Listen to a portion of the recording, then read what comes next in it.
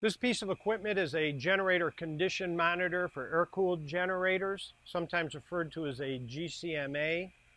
As air-cooled generators are increasing in size, it is becoming important to keep them online and to monitor for overheating. Unlike a hydrogen-cooled generator, which is a sealed unit, air-cooled generators are open and can be affected by the ambient conditions.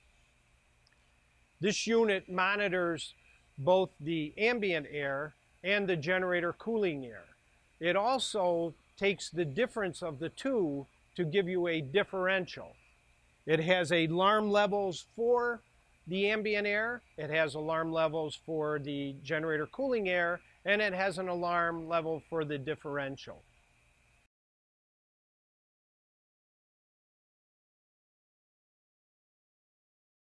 Installation of the GCM-A is very simple. You should mount the unit as close to the generator as possible and no further than 100 feet away. There are two lines that run to the generator condition monitor. You have a line that comes in from the ambient air, and you have a line that comes in from the generator case. With the GCM-A, it is important to work with the OEM since we have to penetrate the case of the generator, or work with the generator experts who's familiar with it.